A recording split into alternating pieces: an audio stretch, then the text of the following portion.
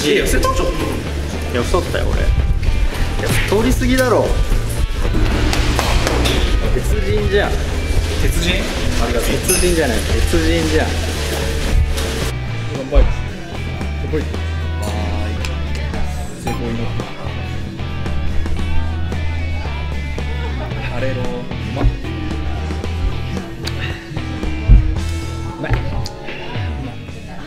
明日は早朝出発のため3人は前乗りで町田駅から徒歩4分にある武装庵に宿泊することに。ドミトリーが基本でお財布に優しい料金設定、ボードゲームなども充実しておりグループ利用にもおすすめです。これやばくない？ね。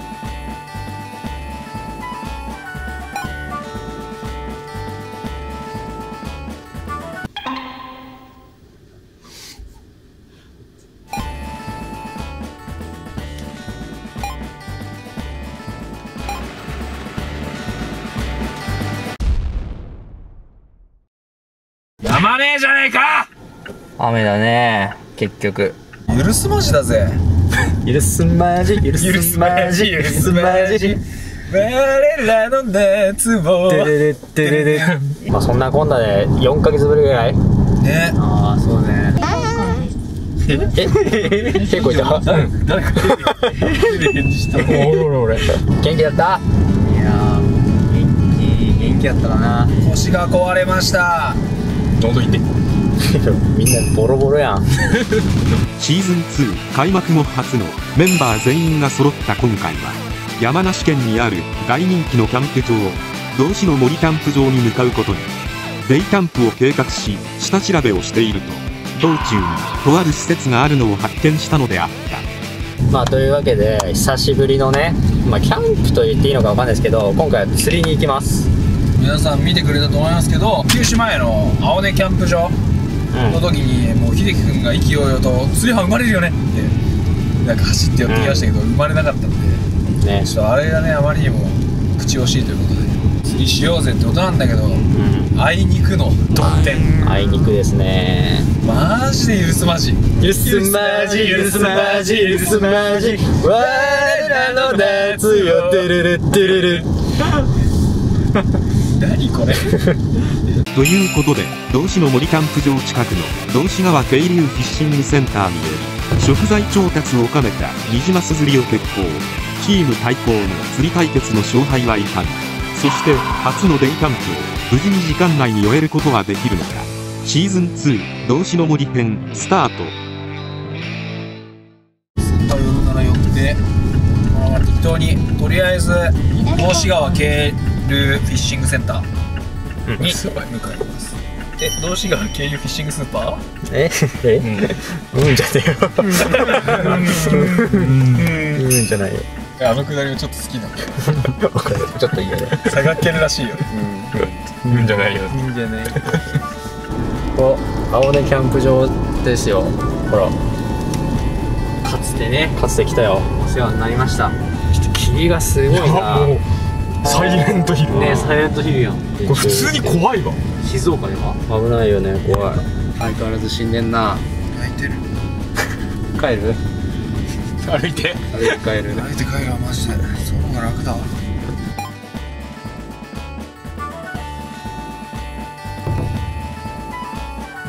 着いたぜ。いやマジで晴れた。しかも仕事したよ。釣り経験者なんですよ。うちの竿が2本しかないからギリギリね、してやろうかな。グッパワーをね、経験者の俺と大平でグッパーして、これグッパーしてました。というわけでその時出したやつを今出してください。せーの。おいやるぞ。負けない。死ね。チーム車より。うるせえ。車じゃねえからな。そう車じゃねえから。もうね、手に加えた魚よ。そうさっきあんだけゲロ吐きそうなんか死んでたしね。ゲロも実際ね、海ではそれだったら絶対負けよ。とりあえず多く釣れた方が勝ちだよ。そうだね。こんなアウトドアでさ、対決するの初めてすぎてちょっとワクワクして。いいね。よし、やっていこう。では。許可をもらえたんで放流していいらしいです。放流しますか皆さん。とりあえずもうかわいそうだから離します。こんなかわいそうなんで離しますね。ではよいしょ。お前も行け。行ってこい。おおすごい。そうなんですよ。すげえ泳いでる。こっち側に行かないかなと思ったら割とみんなねちょっと深く行って行かないんだね。そうそうそう。じゃあとりあえずやりましょう釣り。よし。やばいよ、早くしないと。一回餌つけずに行きました。そうなんだ。あ、うまいうまいうまい。餌をつけるんですね。はい。それはイクラです。いら。結構さ贅沢なもん食ってるよね。ね。こんなもん食ってんだ。これを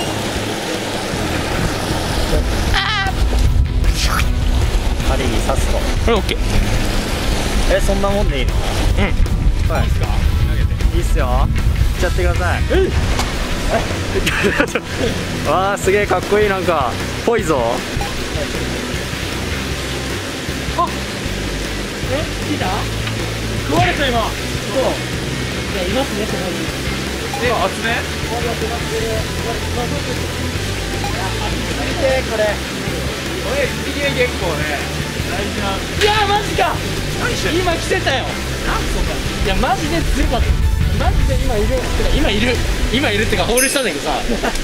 マジでいるよ。マジでいるよこの池。いけ。まだ釣れてねえのかよ。お互いに不安になっている。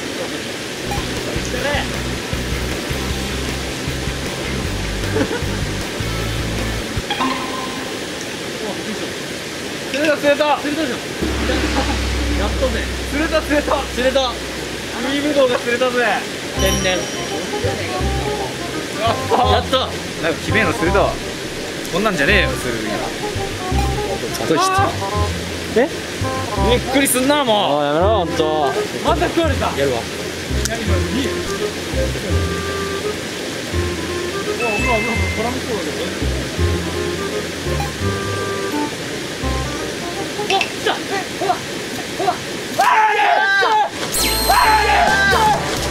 やったやった嬉しい。これ嬉しいよ。かわいい。もう完璧ですね。今の気持ちは？いやめちゃめちゃいい。いやもう本当聞いたもん。いや釣り楽しいっす。命をいただいていい。針外し。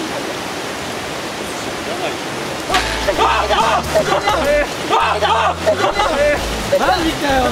入れ食いやん。釣れた。ジョリまみれやん。なんで？ガンガンガンガン。やった釣りめっちゃ楽しいやん。じゃあちょっとまだ釣れてない経験者対決ね。よっしゃ経験者。釣りめっちゃ楽しいな。ね。釣れた時のね。そう引きが楽しいっすよね。開始早々に川釣り未経験者が揃ってヒット。次は経験者の腕の見せ所だが、果たして先に釣り上げるのは。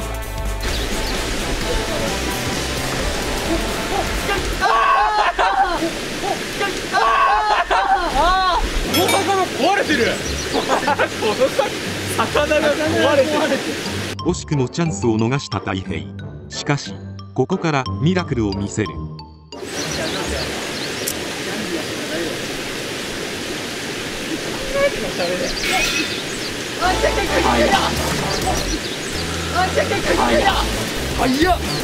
今の速さ見た？これが達人なわけ。やったぜ。変わらない。言われた。これに。なんで木の枝しか釣れないの俺。釣りのセンスな。俺マジで動物の森やっとるやんけ。ついに仲間にも話された。秀樹まで何も見てくんない。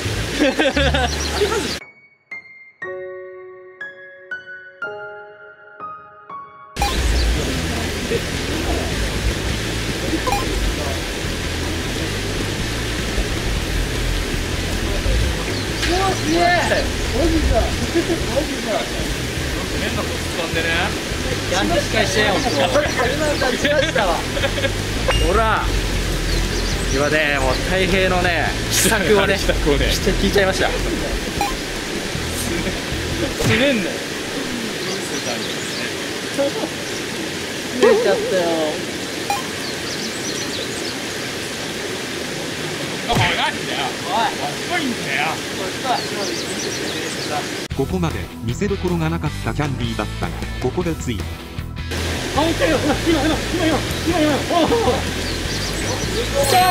ほらえい、やっと釣れたよ。キャンディーにも2匹目。そう追いつくぞ。追いつくよ。秘策ですよ、秘策。浮きです。浮きね。浮きと竿の頂点。直線にしてやる。なるほどね。見てください。バカ。バカです。今彼らはこうやってるけど、こうするらしいですよね。そう垂直に。でそうすると餌食った時に浮きがこう絶対に沈むと、その瞬間に引き上げる。俺もそれやってめっちゃ釣れましたからね。まあ残りも全部釣っちゃいましょうや。格の違いを見せてる。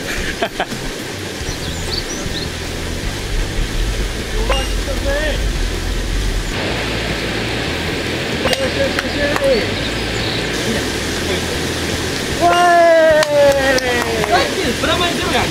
マジでちょっと来てるかもこれ。来ました太平直伝の秘策により絶好調に見えたチーム全席だったが、ここで思わぬトラブルが発生。はいはい。うわ、あれしてんの。あ、ここ玉結びになってんじゃん。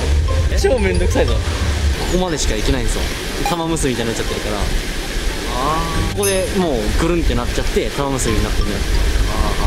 勝つぞこれ。このままだと俺勝つぞ。やばいぞ、ちょっとまずいんじゃないか。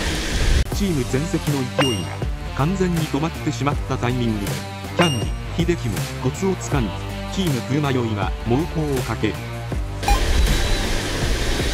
おお、やった。いいね。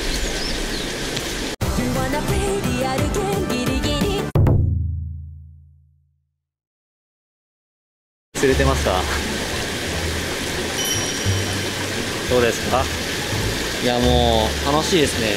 この釣れない時もやっぱ楽しいとこあります。まあね、この穏やかな時間ね、この川とセーラー服と私みたいな。釣れた？釣れてない。俺のプライベートの歩き方取らないで。プライベートキモ。2人の小ボケも虚しく、両チームとも勢いは完全に下火になってしまった。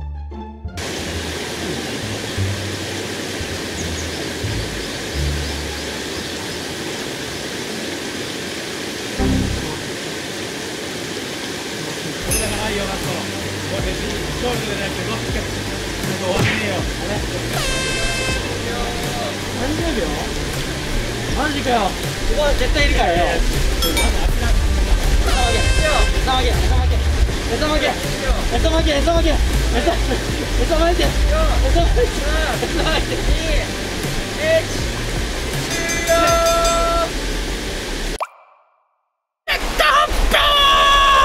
いや、だいぶ密ですよ。いや、さすがに勝ってんじゃないか。いや。それでも見ましょうよ。それで見ましょうよ。じゃあ6匹釣れました。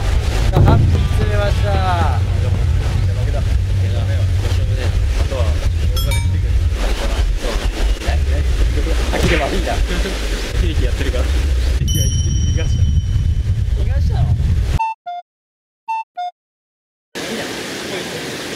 わーい。さっきのプラマイゼロやんけ。あ、来た。マジでちょっと来てるかもね。来ました。掴んだね。いつかね。もう海の領域。まだ追いつけるよ。追いつけるよ。両方釣れたぐらいの時になんか釣れたっつって。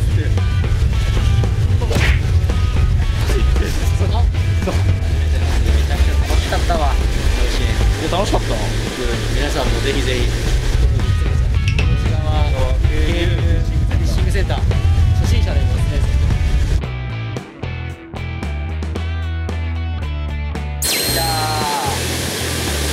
今回は数あるキャンプ場の中でも聖地と呼ばれる大人気の道志の森キャンプ場に遊びに来ました。いや、道志の森やっと来れた。もう結構時間ない。デイキャンプなのに1時半ですよ。さあ作るぞ。リベンジだ。タープリベンジ。前回のサイコ編にて初登場したタープオールが不足しており、なんとか設営はできたものの強風に煽られ半壊状態となってしまった。タープ本来のポテンシャルを発揮できなかったためリベンジに燃える男たちなのであった。かっこよく立てよう。というわけでね、タープコールを買い足しまして、2本もう1本追加しました。ワンチャンこれでいけんじゃねって結局何も調べてません。開拓するのが間違いない。テストプレイなんてしてないようだよ。期間通していく。はい。お、これは高さ出てます。というわけで設営中なんですけれども、みんな集中してて全然喋ってなかったんでね、タープ設営は早送りでお届けします。ちょっとガチりすぎたな。でまあ早送りしててもあれなんで、ちょっとみんなで喋りましょうかなっていう。はい。いやまずね、全然視聴者に向けてこういうコメントを出してなかったんで、ちょっとこの場を借りてね、いつもね視聴してくれてる皆さんありがとうございます。ありがとうございます。これからねどんどんたくさん動画上がるんで、よかったらねチャンネル登録をしといてね、待っていてくれたら嬉しいです。ベルマークもオンにしてね。マジで押すだけだから頼む皆さん。喋ってねえやついるな。こんだけさ長い時間やってさ、俺ら4人全く成長してないよね、この会話のつなげるスキルが。ほんと意外にした方がいいと思います。こいつ釣り代金は言われたくないな、なんか。皆さんのコメントもありがとうございます。全部読んでますから、こっちは。何でもいいんでコメントしてみてください。したことない人。マジで何でもいいです。今日の晩ご飯でもいいから書いてってくれ。お前が一番止めてないか？今待ってたぞ。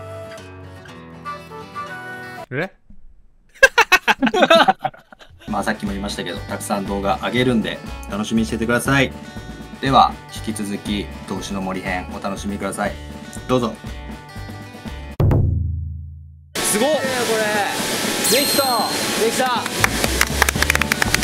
やマジで嬉しい。これは熱い。普通に成長してる自分らに嬉しいね。すごい。じゃあこれ火があってよかった。火あるとこいいね。いやもう時間もやばいって。そう。終わりました。はい。なんかみんなでやってもらおうとか思ったら間違って楽しくて全部やってしまった。やったね。火がつきました。僕らの史上最速で火つけるとこも取れてませんでした。大体塩焼きだけどさ、胡椒振ってみる。オリーブオイル。あ、それはあり。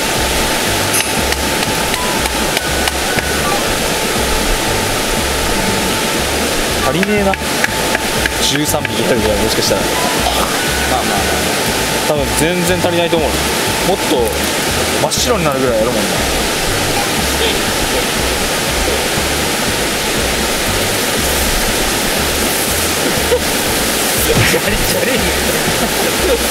ああいいっすね、焼き色が。もういけるんじゃないですかね。いただきます。めっちゃヒレうまっ。あ、うまい。めっちゃ骨。でもなんか骨すごいけどうめえよね。めっちゃ骨、正直。ヒレだか骨だか知らんけど。何いや、これなんでなんだよ、食えよ早く。ああいい、いける。うまいよね。レモン。ああレモン欲しかった。レモンいいかもね。どうですか？おお、うまいよね。めっちゃうまいぞ。どうよ。あ、どうよ。熱い。屋台のそういうお店1匹いくらですか？1匹これ250円かな。安っ。もうしょうがないよ、いっぱい食べたからしね今日。うちの嫁さんには内緒だよ。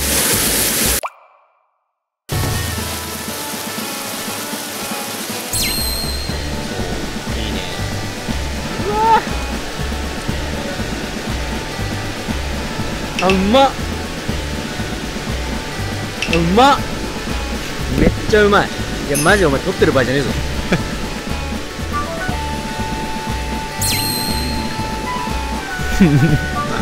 うまい。美味しい？美味しい？何も語らないね。いただきます。いただきます。びっくりした。うまっ。いい通した魚初じゃない？初だね。そううまいんですけど魚。川の音を聞きながら食う魚がめっちゃいい。わかる。うまい。うまいね。なんか知らないですけど、すごい行儀よくニジマスを食いたってなりました。それぞれではね、こうガッね、丸々食いたいっていう。そうそう、食いたかった。全然違うんだよね。なんかちょっと違う食ってる気がします。そう、イタリアンなり方してる。道の駅で買ってきました道志ポーク。お、5本ってことはちょうどね、じゃんけんじゃないですか。ちょうどじゃんけんだな。めっちゃ醤油と出ちゃう。あ、ごめん。え？いただきます。いただきます。乾杯。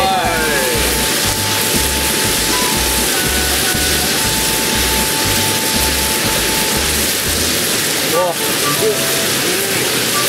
音が美味しくね。味付けがレベル。味付けっていうか肉がうまい。うまい。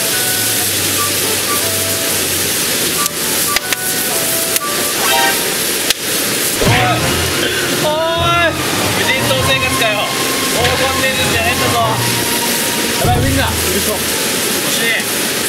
大将がじゃんけんぽい。チョキしか作ってない。じゃんけんぽい。やったー。毎回ね、俺らみんなじゃんけんしてる。うまっ。オッケー。ちょっとね、あれです。飯盒で米を炊くのがやっぱ結構時間かかるということで、手軽に炭水化物を摂取したいなっていう狙いで、今回パスタで、かねてからちょっとキャンプでパスタ作ってみたかったんです。まあいろいろ買い忘れたものがあって真っ白いパスタができるんですけど、ニンニクがオリーブオイルに入れてあるニンニク、それを一旦揚げます。ちなみに置く場所がなくてこいつは今から犠牲になります。ありがとうございました。不安定です。隊長、こうか。早いね、もうこんな黒くなっちゃう。結構気に入ってたけどな、家で使った時も。使いやすい。そう、大きさがちょうどいい。クソいい匂いすんじゃん。こんなもんか。さあ、エリンギ炒めますか。はい。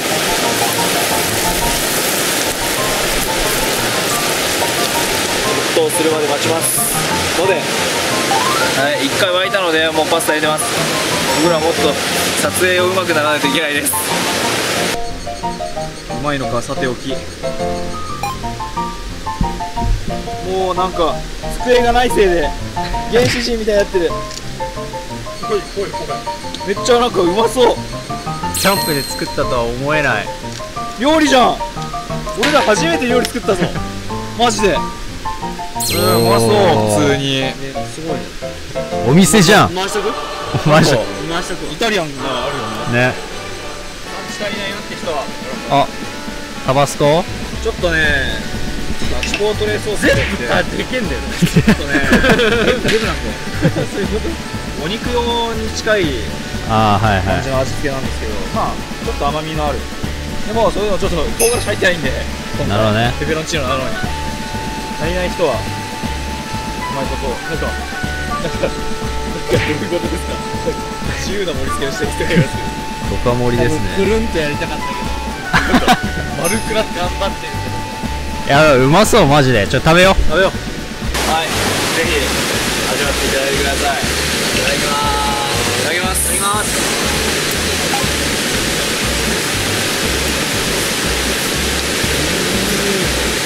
くね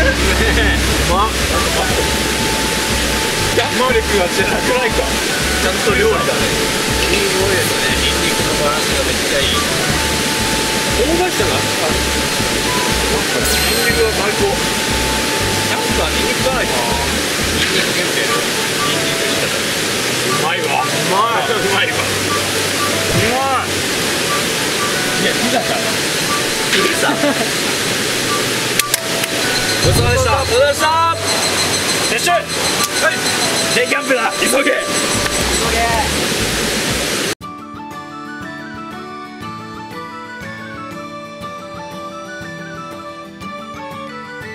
デイキャンだったけど、やっぱいつにも神ロケーションだね。なんか俺らチョイスよくね。センスいいよね。キャンプのセンスある。実際最近ね、なんか片付けずにいろいろ問題になったりしてるらしいから、若者でキャイキャイやってるよ。ちゃんと片付けろよね。本当に大事。自然は大事にしろ。なんでこれ一人ずつ変えていくこといいっすルールを守って楽しく遊ぼうな。お前んち天井低くないマリオちゃんでショックする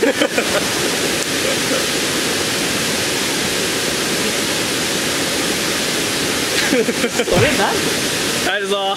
お疲れ。お疲れ様。